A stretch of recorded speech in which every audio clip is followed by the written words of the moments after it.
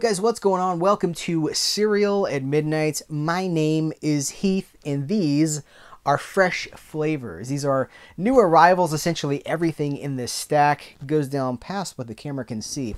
They're new releases. They're things we haven't talked about here yet at Cereal at Midnight, and they come from a variety of different labels, distributors. I'm really excited about talking about this stuff. But before we go any further, have you noticed that it's a new day? It's Cereal at Midnight. Since the beginning of the year, we're rolling out all sorts of changes, improvements, tweaks. We've got new graphics, new music, new themes, new topic ideas, new furniture in the Cereal at Midnight studio. Very excited about where we're going with the channel, and it's a great jumping on point. So what we would love for you to do, we don't ask for likes and thumbs ups and things like that. What we would love you to do is just spread the word. Maybe we can even come up with a contest so we can give some stuff away to thank you for spreading the word. But just let people know that Cereal at Midnight has entered a new level. We're doing different things. We've kicked it into a whole other gear, onward and upward, and there's exciting changes happening. Just let people know. Great time to jump on Cereal at Midnight. Have a bowl of Cereal at Midnight. So thank you for that, and thanks for joining us for this conversation. I guess we'll just kick it off with, we're starting with Warner Brothers here. So before we go any further, I need to let you know that I was provided a free copy of this for review, but the opinions expressed are my own. So Scooby-Doo and Guess Who is the newest Scooby-Doo show. Okay, we got Scoob at the theater. This is the latest Scoob on the small screen, on the streaming screen. This is it's essentially a weekly team up, you know? I say weekly, that's my roots showing, my TV roots showing. In a time-shifted world, like weekly, I guess it doesn't matter. It's episodic, so every single episode, a new team up occurs with the Scooby-Doo, the Mystery Inc. gang, and a guest star of that episode. Sometimes they're real people like Halsey or Ricky Gervais, which is one of my favorites so far because he's like, you know, it's postmodern and but it's not really ironic in the sense that it's not taking the fun out of it, right? It's not breaking it. It's just having fun with it. So Ricky Gervais is like, you just say your name, Scooby-Doo. You know, you're like Scooby-Dooby-Doo. They'll be like me being like Ricky, Ricky, Ricky. That is that kind of, like, it acknowledges that we're in a cartoon, right? But it doesn't make fun of the fact that we're in a cartoon. It's very welcoming. It's fun. Christian Slater is in the series. Greetings and salutations. My name is Christian Slater. I am in an episode of Scooby-Doo and Guess Who. There are imaginary characters that they team up with, like Sherlock Holmes, like Batman, other superhero, Wonder Woman's in an episode. Some of the most fun for me are the Hanna-Barbera historical guest stars. I don't even want to tell you all the people that are in this thing, because so a big appeal of the show is like the mystery ink of who's going to be the guest in the episode. So I don't want to spoil anything for you guys. Well, there's 26 episodes. I've told you a few, right? So if you like the Funky Phantom, like if you're up on your Hanna-Barbera history, if you like Magilla Gorilla or Speed Buggy, you might like this show quite a bit. It's very respectful to Hanna-Barbera history. And I love that. You know, we know you guys love Hanna-Barbera too, because some of our highest viewed videos are Hanna-Barbera related in nature. It's us covering cartoons like this. So I love this. I absolutely love this show. Some of you have asked why. When I get these things in the mail, I like to share photos, Instagram, social media. That's the first place you see some of this stuff. And then I like to spend time with them before I talk to you about them, so that I'm not just like, well, this is Scooby-Doo and Guess Who. We have 26 episodes. You don't want to do that. You want to spend the time. You got to do the work. So we always do the work here. But in the time between first sharing this with you guys and this video coverage, I've gotten questions from you guys who are like, why no Blu-ray? Well, unfortunately, we have to acknowledge that we're living in a world where for many companies now, Warner Brothers, Disney, Paramount, streaming is the biggest piece of the pie. That's where we're talking about millions and millions and millions of hits, views, downloads, streams. Disc sales, not those same numbers. And when it comes to physical media, DVD outsells Blu-ray about 3-1. These numbers change from week to week, but DVD almost always is 3-1 for Blu-ray. So, and of course 4K Ultra HD, which we love and which we support. It accounts for an average of about 6% of the market share of physical media sales. So we're probably going to be seeing more things like DVD only, DVD and digital, right? For Scooby-Doo, for things like this. I'm just grateful to have a disc, to have something that I can own and collect and put on the shelf with the other Scooby-Doo TV shows and the movies. I love this stuff. And so if this is the form that ownership takes, I'm happy that we're given the option. Let's move into so it's more TV on disc. We're talking about 2 Warner Brothers DC and just Warner Brothers TV on Blu-ray. Let's start with Doom Patrol. I don't know how to talk about Doom Patrol and do it justice. I'll try. It's from the mind of Grant Morrison, basically. He did not invent Doom Patrol, but he did put his stamp on it. Doom Patrol goes back to the Silver Age, early 60s stuff. But Grant Morrison is so closely associated with the Doom Patrol, his defining run, just like Alan Moore on Swamp Thing, Frank Miller on Daredevil, right? There are certain creators that are so connected. We're talking about Warner Brothers, so maybe Frank Miller on Batman Year One, that sort of a thing. There are creators that are so closely associated with a particular run or title. That's Grant Morrison. It's like, I would have thought this was impossible to make into a TV show. Impossible. But they did it. And they did it twice, because here's season 2. Hopefully there's a season 3 in the works. I know things are different with the way that the global, like how we're filming things. I know everything's changed right now. But hopefully there's more Doom Patrol coming. But wow, what a show. What a show. So smart, so psychedelic, so meta. Words fail. Look, with Grant Morrison, words do eventually fail. It's like Jimmy Page meets Frank Miller, maybe. You've got this weird, it's so on a whole other level. Brendan Fraser is my favorite from the show. He's so, the redemption scene and the redemption of Brendan Fraser, because of course he was such a powerhouse in the box office all throughout the later 90s. Even Encino Man, like I go back to Encino Man with the cat, and I just love the guy. But he's come back into his own, right? Like, he went away, he's back, and he's doing some of the best work of his career in Doom Patrol. It's a great series, and here's the complete season 2. There are some special features. Is that showing up for you guys? There's some special features there. It's not like hours and hours of special features, but I'm just grateful that they've included what is there. And let's talk about Snowpiercer. Now, this is another one that's challenging to talk about. Snowpiercer is based on the film by, I'm going to make sure I got the, Bong Joon-ho. Was it 8 years ago, maybe? 8 or 9 years ago? Snowpiercer is a post-apocalyptic tale of a society that's basically living their existence on a train that is perpetually just going around in this massive loop.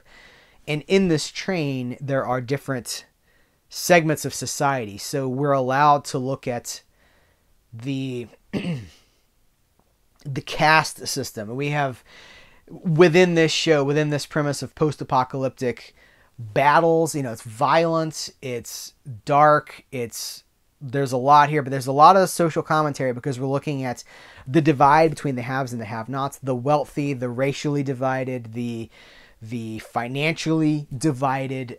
There's so much tension in it. This series is so of its time, right? Because whatever Snowpiercer was commenting on all those years ago, we're only more of that thing now, right? So it's just really interesting. We've got Jennifer Connelly and David Diggs. Am I saying his name right? David, right? I know the guy from David. Yeah, so I want to make sure I'm saying that right. I know him from Blackish. I think this is the first time I saw him was on Blackish. And Hamilton. You guys heard of Hamilton? It's a musical apparently. No, Hamilton is huge, and I think David is now like a household name. So I have not finished this yet, so I'm not going to give you like a review or anything like that. Well, I'm sure we'll circle back around. You see what I did there? I'm sure we'll circle back around for a review later, but it's interesting and it's very topical and very timely. Now let's talk about something independent. We're going to talk about In Search of Darkness 2. It's been here for a while, but I got my In Search of Darkness 2 physical media release. It got the digital, like a month, 6 weeks ago maybe. Part of my support was that I got the pressed copy of the first documentary as well. Not going to really review this because you know what it is. This is a documentary of talking heads, of people that were associated with 80s horror movies. They cover a lot of ground between these two documentaries. Hours and hours, like 8 hours between the two of them. I know there was some... so you know what it is, right? Like, if that's your thing, you're happy with it. If you don't like that, then you probably don't like this. So I don't need to review it. But I know those who backed In Search of Darkness 1, there were some issues behind the scenes with burned discs instead of pressed discs, folders that came folded, posters that came folded instead of rolled, labels that were kind of warped. So I just wanted to show, here's my In Search of Darkness 1. We have, it looks great. It's just as clean as it can be. This is a pressed disc, a factory manufactured. You can't really see it, but it is a factory pressed disc. That's one. Here is part 2. I didn't go for any exclusive edition. I just went for the bread and butter In Search of Darkness 2. It's got a slip case, which is very nice. It's knocking this stand over. This stand, if you've seen past thrift store videos and things, like, I don't have a good experience with this stand. So here's part 2. Again, incredibly well done. Another pressed disc. You have reversible artwork, so you can choose whichever cover you prefer. There's a flyer for In Search of Tomorrow, which I would love to see. I don't know if I think this campaign has ended now, has it not? But that's the science fiction one. That would probably be my jam. There's the In Search of The Last Action Heroes. That's the action movie one. In Search of Darkness. In Search of Tomorrow. That's my jam. Like, maybe more than anything, science fiction movies maybe my jam. So I'm gonna have to look into that. But a lot of text here. Again, just really good quality production. And I'm only calling these things out because I've seen the questions. I've seen the angry tweets from people who complain about things. And I wanted to just show for posterity what we're talking about. Here's my pen. It came a little plastic baggie. It's good. Here. Do I need to take this out? I don't know. You can see it, right? So there's my pen. And then my posters. This is the thing that I think... So there's 3 posters. Obviously, they're rolled. There's the second poster, and there's the third poster. So, as far as the amounts of physical, tangible benefits versus the investments that was required to fund this, I'm happy. And if the team behind this documentary reaches out to me again, if I get an opportunity to work with them again, it was a really good experience for me. The presentation, the communication, it was all a great experience. So I would love to work with these guys again. Moving on to Umbrella Entertainment out of Australia. Man, we got 4 releases here. Let's kick it off with Sky Sharks. This is crazy. Now, I have to say, this is an Australian release. This is region locked. For me, I have a region-free DVD player. I had to throw this into the region-free DVD player to play this. It seems to be region 4 locked. But this is... it is nuts. Maybe, honestly, maybe too nuts for me, but I know you guys love this stuff, and I got to tell you guys about it. So it's Sky Sharks. It is sharks. So we're dealing with like another post-apocalyptic kind of a future. We're talking about Nazis. We're talking about experimental technology that allows sharks to fly as like airships. We're talking about like genetic modification. We're talking about creating zombies out of dead people. It is insane. And the movie is so relentless in its just drive. It is meant to be... campy is not the right word. It knows what it is, right? It didn't just accidentally stumble upon this. This is not a movie for... nuance of plot. It's not a movie for, it felt like a video game. And for the video game generation, if you spend 8 hours a day playing video games, I suspect you're going to absolutely love this. Half music video, half video game carnage. And it seems to like, that's what these guys that make the, it's the writer and the director are brothers from what I gather. And this is what they do. Right? They excel at just making bonkers. Listen, this is filled with nudity. It's filled with extreme graphic violence. Tom Savini gets a nod in the credits. Some sort of a consulting special effects guy. Just driving techno music and rock music to scenes of zombie carnage. I know you guys. I know so many of you guys will love this. So... again, I don't know. I don't even know how I feel about it. I just know that like I was exhausted after I watched it. I was just like, holy cow. Maybe, what's a good comparison? Maybe like Shoot 'Em Up. You guys ever see Shoot 'Em Up with, was it Clive Owen?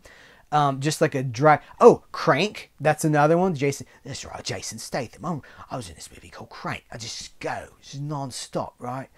Just like boom, boom, boom, boom, boom, boom for 90 minutes. Or this was actually like an hour 45. 1 hour and 43 minutes. So it's Sky Sharks. Look, nuns, Nazis, zombies, sharks that fly in the air. I had to see this movie, and now I'm just like, wow, it's everything I thought it was going to be. And it's relentless. That's all I'll say. It's relentless. Perhaps more my speed are the ones that we're going to talk about next, which is this classic Western. This is from the 6-Shooter Classics line.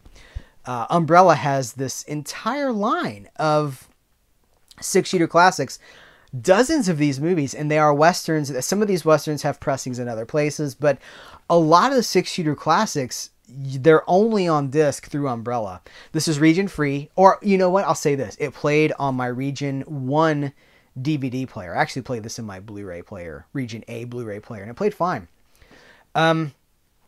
It's Henry Fonda, it's Ann Baxter, it's Michael Parks.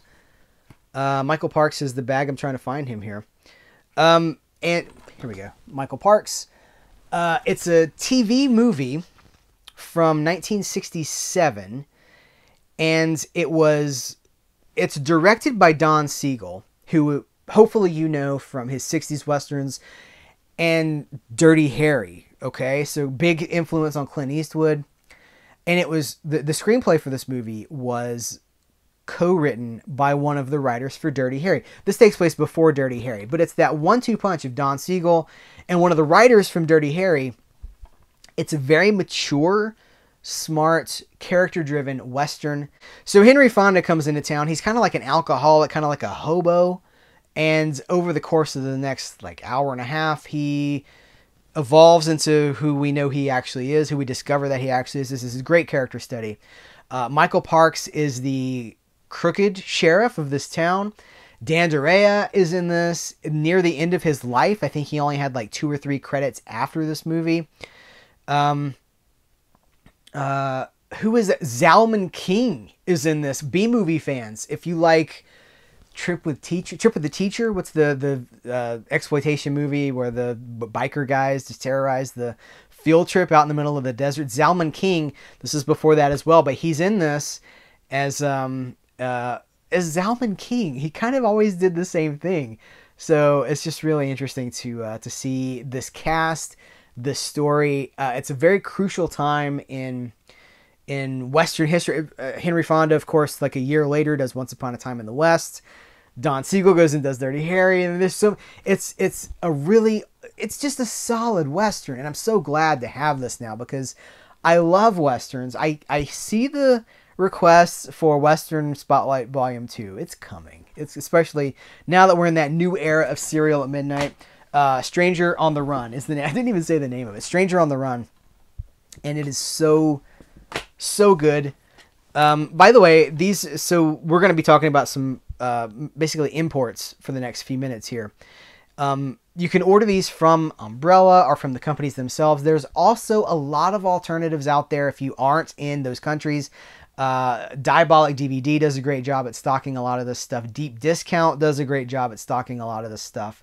Look, and you can find it. And if you're looking on the Australian website and you're not Australian, remember, that's not US currency. That's Australian currency. You got to do the conversion. I say this in a video because so many people are like, wait a minute, is that dollar? No, that's Australian dollar. You got to do the conversion currency. The Fuller Brush Girl, a delightful comedy with Lucille Ball, pre-I Love Lucy Lucille Ball, and Eddie Albert from Green Acres is the most obvious thing, but Eddie Albert was the man. Favorite lesser known Eddie Albert performance in The Gunrunners with Audie Murphy. We talked about that one not too long ago. You will be surprised at how this man who seems so affable and good-natured could be so threatening.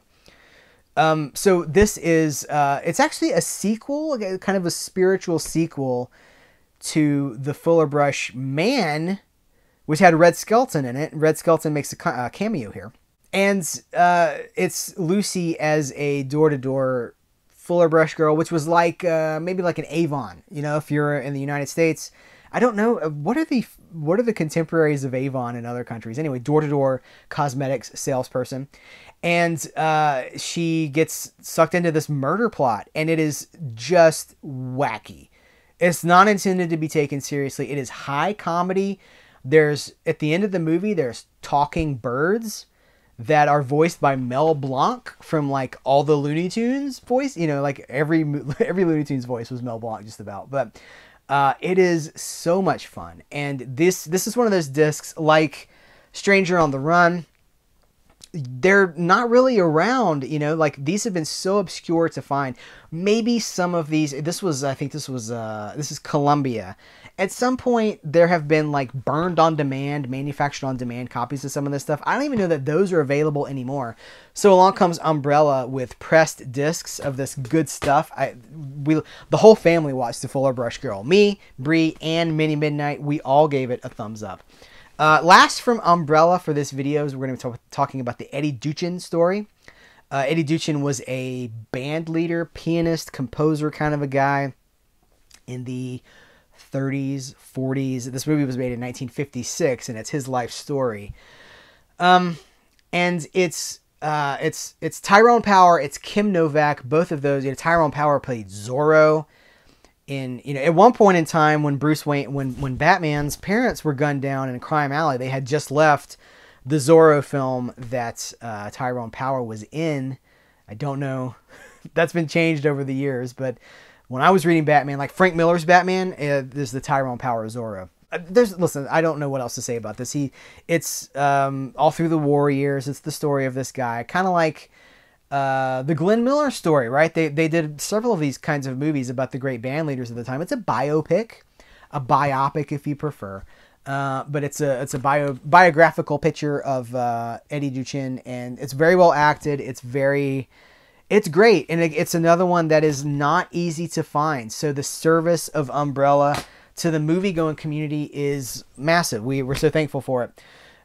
Let's talk about Imprint Films and Viavision Entertainment. Imprint has arrived and it has done it again. You know I love this label. This label, the Imprint label, walks the line between high-class cinema, movies that need proper Blu-ray presentations, like proper high definition, like preservation sort of a thing, and the physical media bells and whistles. They walk all three of them. There's like a crossroads, and they do such a good job. I try not to talk about favorites, but I have to be honest with you guys. Imprint, Viavision in general, it's like they have decided to take over the world by hard work and quality. And so Imprint is just stunning. So let's talk about the movies themselves. We've got Dead Again, Kenneth Branagh, Emma Thompson.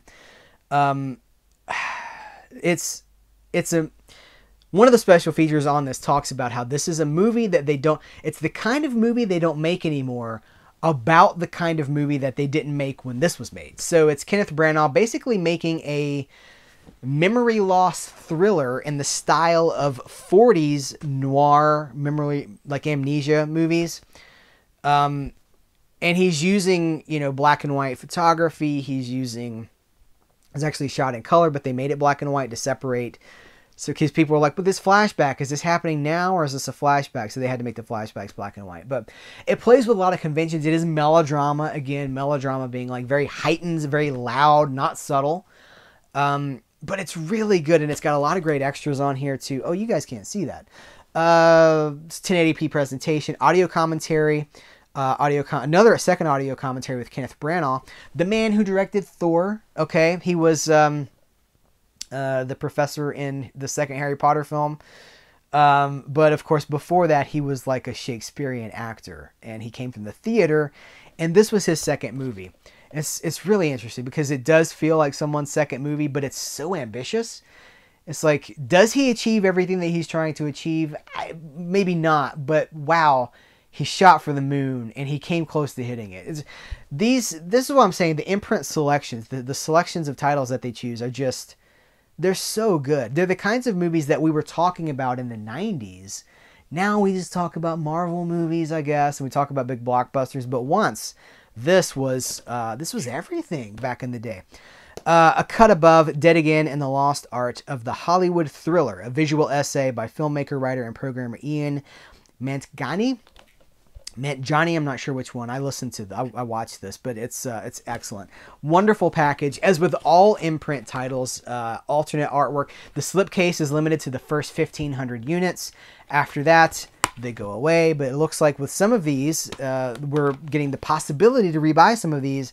Nevertheless, don't snooze. If you're interested, track them down on either Viavision's website, JB Hi-Fi, and again, Diabolic DVD, deep discount. There's a lot of places you can get these. Convert to your currency. Can't say it enough. Year of the Dragon, Mickey Rourke, kind of a 80s take on Chinatown. Not to compare, because you don't compare something to Chinatown. But it is a crime drama that's set in Chinatown. Mickey Rourke is great. He's intense. He's Mickey Rourke, right? So I don't even know what else to say about his performance. He takes this stuff seriously. He's very invested in his craft. 2 audio commentaries, From Heaven to Chinatown, David Mansfield on Michael Cimino's interview. Okay, I'm botching this. It's loaded with extras. Okay, I'll hold this up and hopefully you guys can see that. Sometimes with the lights, depending on the color of the text, it can be very difficult to see. As with all Imprint titles, year of the film on the spine, they're numbered.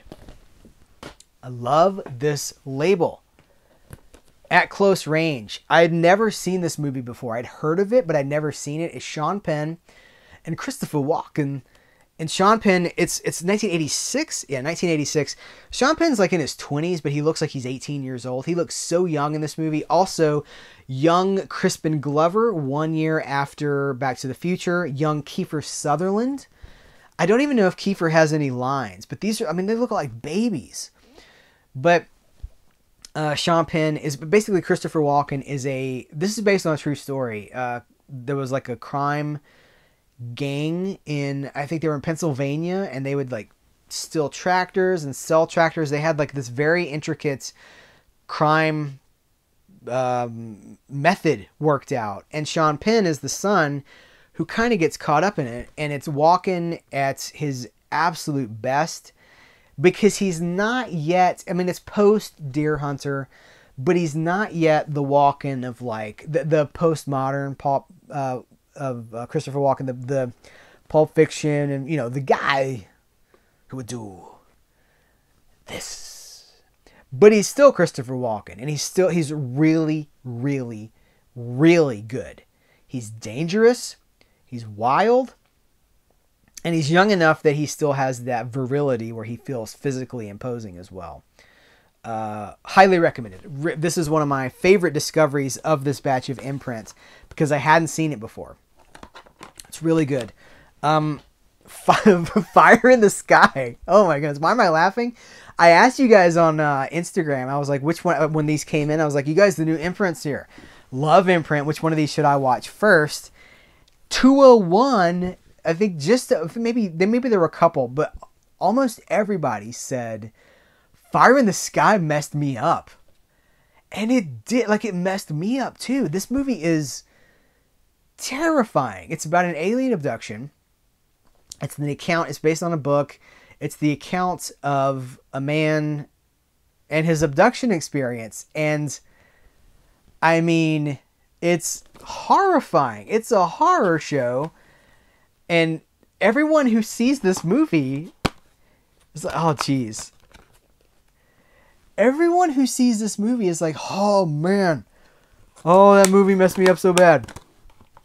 It's intense, man. So this is actually, I saved this one for last. I watched everything else first.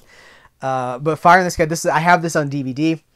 It's been out of print for a long time. It's an expensive DVD, so thank goodness to Imprint, to Viavision for putting this on a Blu-ray, because it really, really needed one. This is what I'm talking about.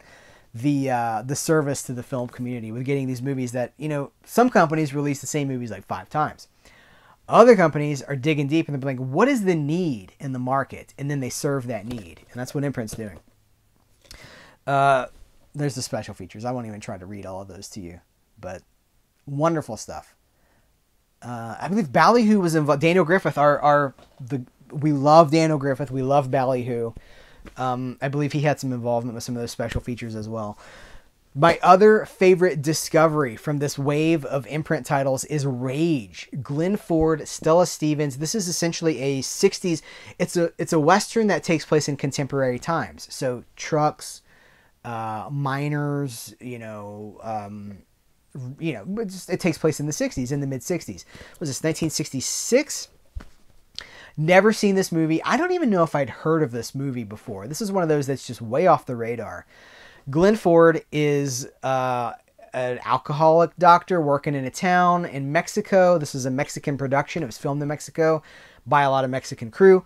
Glenn Ford is just out in the middle of nowhere, basically. And Stella Stevens, a 3-time Playboy Playmate, if I remember correctly. There's a great video essay on here by Kat Ellinger, about 25 minutes, talking about the career of Stella Stevens. She was in Girls, Girls, Girls with Elvis Presley. She was in, so many. The Courtship of Eddy's Father. She's a prostitute, comes into town on a truck full of other prostitutes. She sticks around, and it sounds like it's going to be like a character piece of alcoholic and a prostitute with a heart of gold. And they find it like Leaving Las Vegas or something like that, but it's not. It's about rabies, right? Like this, wait, what? Glenn Ford gets rabies from a dog bite, and they get stranded in the desert. And the movie is stranded in the desert with a man with rabies trying to get to civilization. And it is excellent. It is excellent. So that's At Close Range and Rage are my 2 favorites from the entire wave. Of course, we get also The Deep. This is the last of the 6 that were released at the same time. The Deep, it's written by Peter Benchley after Jaws. It stars Robert Shaw after Jaws. It's about trouble in the ocean after Jaws. There's so much of this feels like an attempt to, let's do that again, but without the shark. Let's do this in a different way. It's Nick Nolte, it's Jacqueline Bisset, and I think this movie launched a lot of people into puberty, honestly, because Jacqueline Bisset spends so much of the movie's running time in either white dresses or in a white wet t-shirt. It's a PG movie, right? This is a PG. But that's what people, people remember that. It had a very lasting impression on a whole audience, that Jaws audience that goes to see what happens again. The treasure hunters under the water. There's trouble under the water. We got to get Robert Shaw. He might know what's going on and he can help. It's a good movie. It's just, it's interesting how much the success of Jaws seems to have played a part in just even the very existence of the deep. So I don't know. It's really cool to have this, because this has a Blu-ray elsewhere that I have, and they look about the same. I have not compared the special features to see what all is carried over, but I will say this is loaded, and it's a beautiful presentation of a very interesting, visually arresting movie. So that's going to do it for the imprint titles, but we're not done with Viavision, because we're also going to be talking about the Randolph Scott collection. Man, we're at like 40 minutes. I gotta move this thing along. This is 8 Randolph Scott movies. These play perfectly fine on my I should say all these things, the imprint titles, they play on my Region A player. This contains the following Randolph Scott westerns. Of course, we just passed Randolph Scott's birthday. I think it was 1898 he was born. Love Randolph Scott. Has been in so many, not just westerns, but also he was in like comedies and dramas. Like, he was a great actor. Love Randolph Scott. Some of these have been on other presentations from other companies, but a lot of these are making a disc debut on this collection. So again, the people that are behind these, these companies are finding a need in the market. They're saying, okay, this doesn't have a DVD presentation. Let's do this. They're finding these gaps, these movies that need home media presentations, and they're putting them out. The Alan Ladd Collection Volume 1. Now, this is not new for release, but it's new for me. This came out in 2020. We talked about Volume 2, but I got my hands on Volume 1. So Volume 2 has 4, they're not obscure, but again, they're movies that needed discs that just didn't have disc representation. Volume 1 has 5 films on it, and they're great. I mean, I remember talking to my friend Patrick Bromley from F This Movie. We're talking about old movies, and he was like, do you feel like if you watch an old movie, you just assume automatically it's going to be good? And I was like, I do. And he's like, why is that? And I said, I think it's because they were always good. There was just a competency to studio movies of the 30s, 40s, 50s, even into the 60s, that you knew the acting was going to be good, the script was going to be good, the direction was going to be good. It was going to not necessarily be 3 hours long. It was going to use its time well. Alan Ladd, associated with a lot of westerns, Shane, right? But was in a lot of very classic noir films as well. So he was a very versatile actor. I kind of always associated him with more, not necessarily country roles, but kind of salt of the earth roles like this. I'm just kind of a good man out in the desert. But then you see him in these noir films, and he's not like that at all. He's like, yeah, see, well, what are we going to do? You going to go over there? Oh, you go over there, there's going to be trouble. See, you don't want to go over there. So how much of these choices were in the decisions that were made behind the portrayal? It's really fascinating. Ransom, the complete series. This is a U.S. Well, actually, Ransom was a collaboration between like many companies, and is there a list on here of who all's involved with this? If my memory serves, this was a co-production between several television networks, like French television, Canadian, U.S., maybe even Australia's in the mix on that. But Ransom was a TV series that ran for 3 seasons, and this is all 3 seasons in one one 12-disc set. So again, Viavision continues to do like Future Man and Shades of Grey and Timeless, TV series that played everywhere but then didn't get a disc release. So Viavision's like, guess what? There's that gap in the market. There's where we're needed. Let's put it out on disc. I love them for that. There have been many interpretations of this character. A detective from... See, you notice I'm not even attempting to say the name because I don't want to make anybody mad. But it's not Albert. It's Michael Gambon from Harry Potter, right? He's the Dumbledore from Harry Potter. But Michael Gambon is a great actor. He goes back to the 70s. I don't know if I've seen him before the 70s, but these are I have not watched all of these yet, but this was a detective series, like an investigation series. It's on 4 discs. It is, it's like, there's I don't see how many, 12 episodes. Okay. So there's 12 episodes.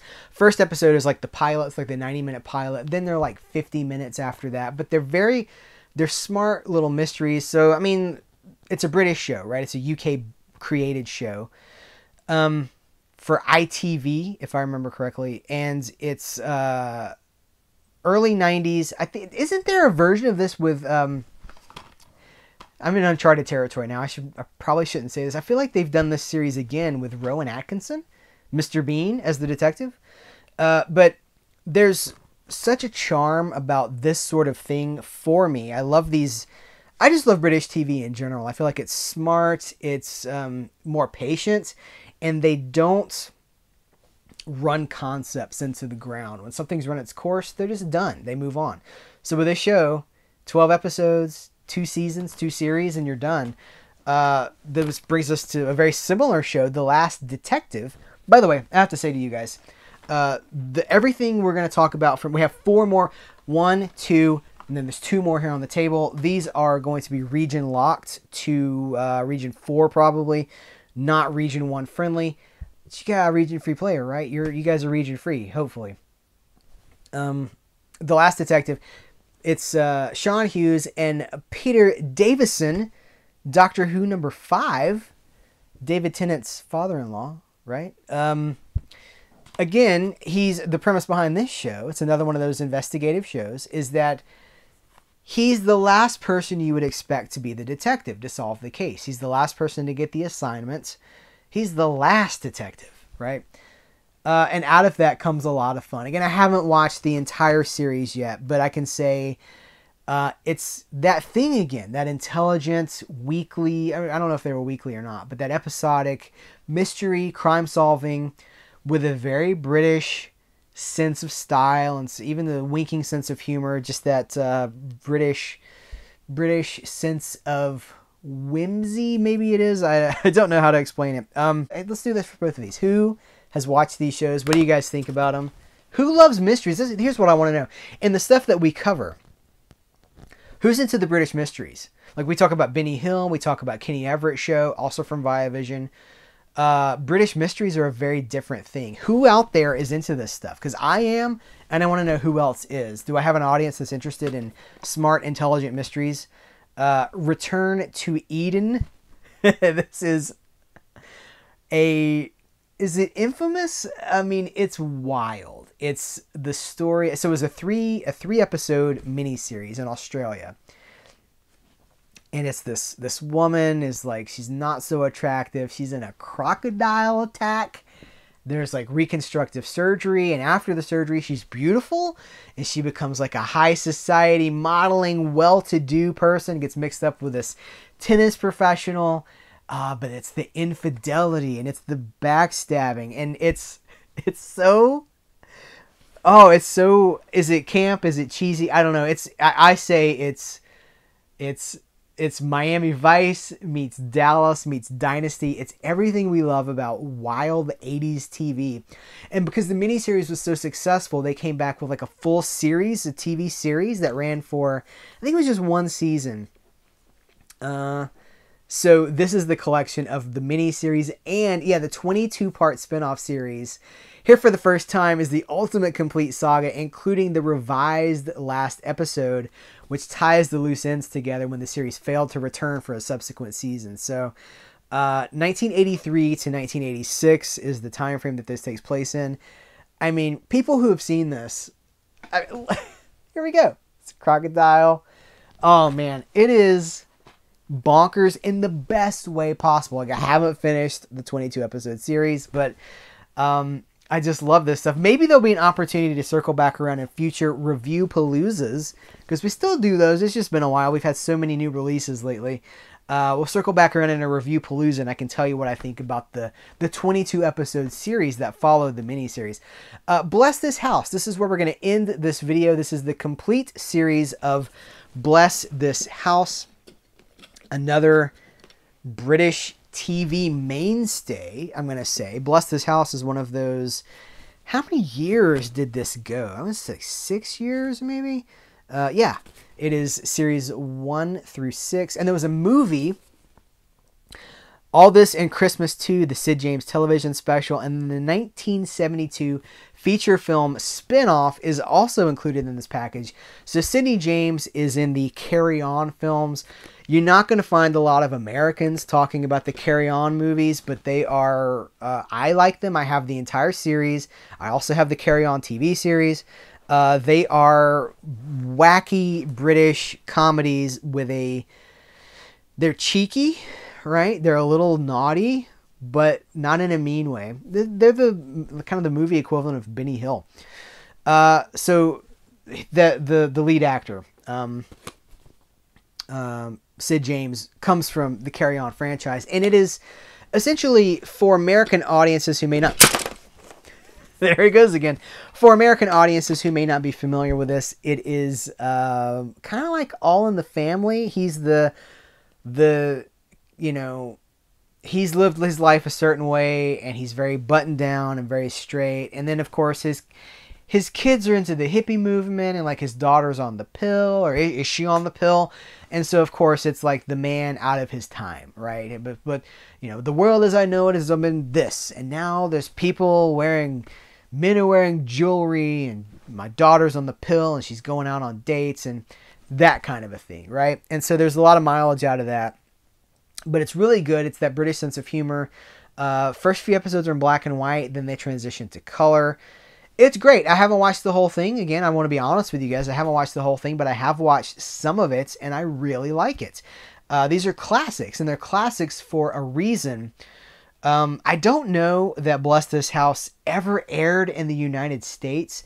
Maybe on public broadcast, like maybe PBS back in the day. Can you guys speak to that? Can anybody let me know if these have had U.S. broadcast at any point? If not, I'm recommending this because it's, you know, we always love access. That's the reason we do these videos. That's why we collect physical media in the first place, is we want access to pop culture history, to film and television history. This is a big chunk of British television history. So kudos to Viavision preserving this, and for sending it to this American to talk about on his YouTube channel. Because we have audience, you know, we're all over the world as far as our audience. So let's do this. If you guys like this show, if you're going to pick this show up, let me know in the comments below. I just want to get some feedback from this stuff. I like to know who's watching, where you're watching, what's your experiences with some of this stuff. Again, we have viewers everywhere, so just let me know if you appreciate this kind of coverage. It'd be nice to get some feedback on that. But that's the stack. We did it. That's the new release stack for this Fresh Flavors video, the first ever Fresh Flavors branded video. Guys, thank you so much for hanging out with me, talking about all these new releases. Let me know what you're interested in. Let me know what you're going to buy, what you think about the things we talked about in this video. Continue the conversation. I just love to continue talking about this stuff in the comments below. So thanks so much. Take care. And until next time, I will catch you later.